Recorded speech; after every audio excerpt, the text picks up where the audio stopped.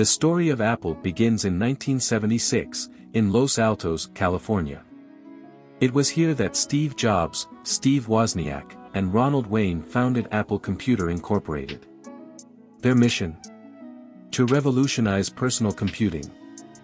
The first product, the Apple I, was a simple circuit board that lacked a case, keyboard, or monitor. It was hand-built by Wozniak and sold for $666.66. While rudimentary, it marked the start of something big. In 1977, Apple introduced the Apple II. Unlike its predecessor, the Apple II was a complete computer and one of the first highly successful mass-produced microcomputers.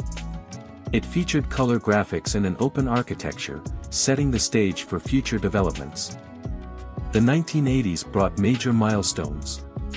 In 1980, Apple went public, generating more capital than any IPO since Ford Motor Company in 1956.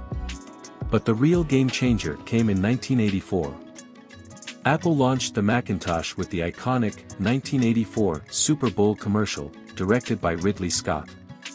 The Macintosh was the first commercially successful personal computer to feature a graphical user interface and a mouse, making computing more accessible and user-friendly. However, the mid-80s were turbulent. Internal struggles led to the ousting of Steve Jobs in 1985. The company faced challenges without its visionary leader and struggled with a series of less successful products.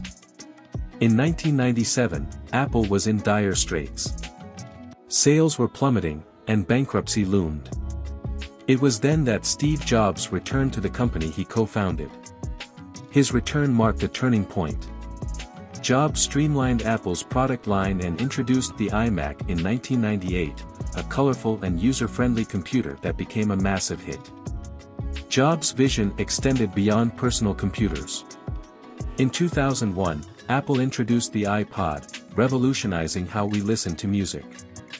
This was followed by the launch of the iTunes Store in 2003, changing the music industry forever. 2007 was a monumental year.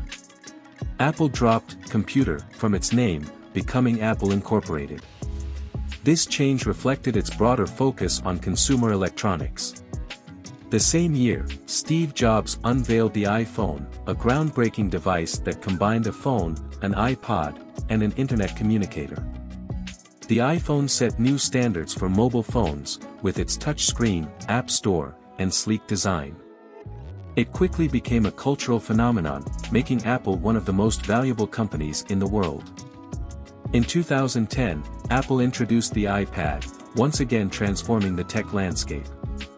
This tablet bridged the gap between smartphones and laptops, creating a new category of devices.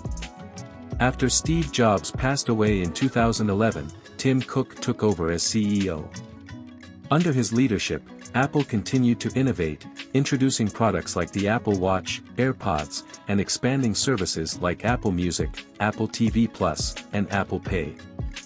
Apple's commitment to innovation, design, and user experience remains unwavering. From its beginnings in a garage to its position as a global tech giant, Apple's journey is a testament to the power of vision, creativity, and perseverance.